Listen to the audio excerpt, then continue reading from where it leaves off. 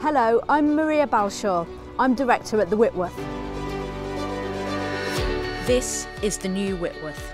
Our architects Muma have unlocked the connection between the gallery and our park. Gathering of Strangers by Nathan Coley sits above the entrance as a statement of our values.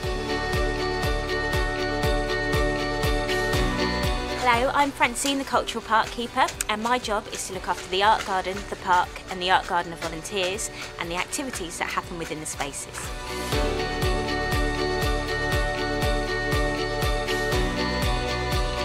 Hi, I'm Amy George, Curator of Textiles and Wallpaper at the Whitworth. The Collection Centre is probably something we curators are most excited about. It's a place where people of all ages and abilities, and not just experts, can get hands-on with our collections. This week, everything in this space was chosen by our visitors, and next week it will be replaced with a selection chosen by toddlers.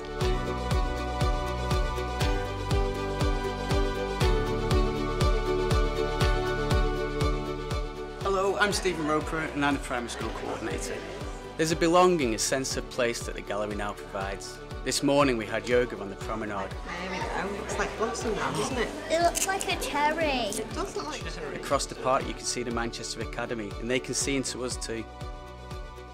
We have great relationships with our local schools, colleges and universities. During our closure the kids unearthed clay from our park and have crafted jewellery that's now on display and on sale in our shop. These new exhibition spaces are filled with work by Cornelia Parker. She's collaborated with scholars and academics on campus, people like Kostya Novoselov, the Nobel Prize winner who discovered graphene. This new commission, War Room, takes the leftover paper from the poppy factory in Henley and creates an extraordinary contemplative space that thinks about mourning and loss and warfare. This is our South Gallery. It's the room that inspired the architects to really connect to the park. Visitors have always loved being able to see the green spaces in here. But the last time we were here, it was filled with incredibly hip young adults. I programmed the Student Weekender and work with a team of student producers. We had 1,400 students that came to our first student social art party. So they had the opportunity to take over the whole gallery and they programmed cultural activities that took inspiration from our exhibitions and collections. The gallery really felt like their place.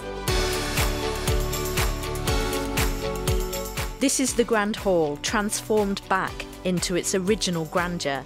When we were closed, we took a whole programme on tour. We did family art picnics in Asda, in Hume, and art pub crawls across Manchester's best pubs. Opening on Valentine's Day, we asked people to fall in love again with the Whitworth. With 130,000 visitors in our first 2 months, we really feel we've succeeded.